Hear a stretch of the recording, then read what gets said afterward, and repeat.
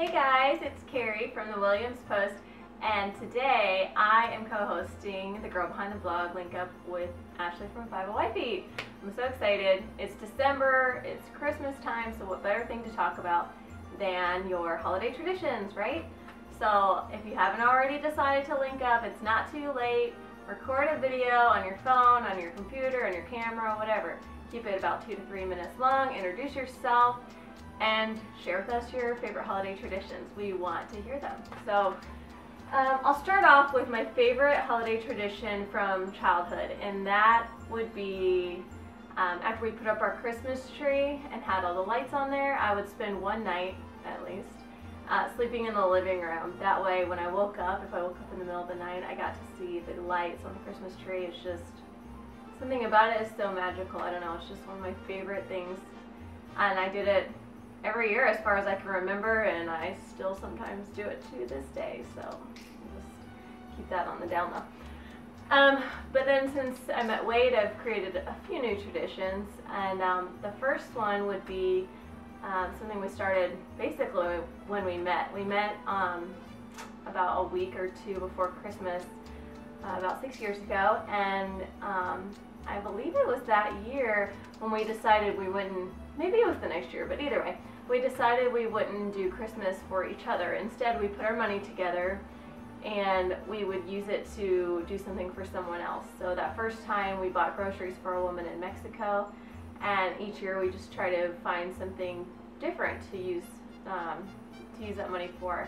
And it's just probably my favorite thing about Christmas. I'm really excited about what we're doing this year, and that is helping to ship some toys that were donated down to Mexico, into another city in Mexico, much deeper, where we have some friends that are missionaries this year.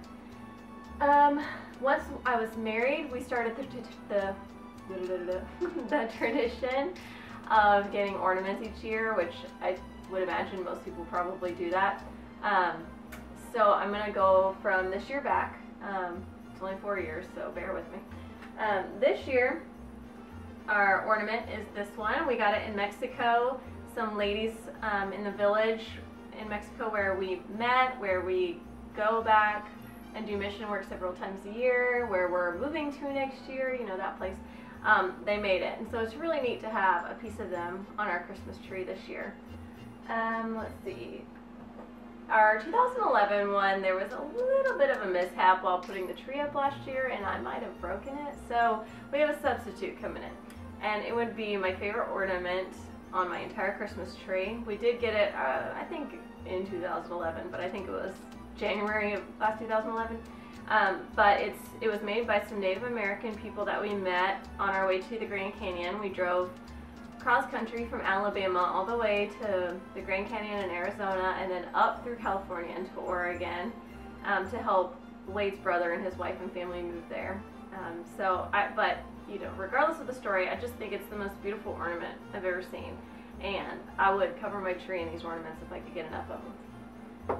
In 2010, our second year married, I just bought one at Walmart because I couldn't really find anything I liked, and we've got like this thing for mooses. I'm pretty sure that's how you say that, plural.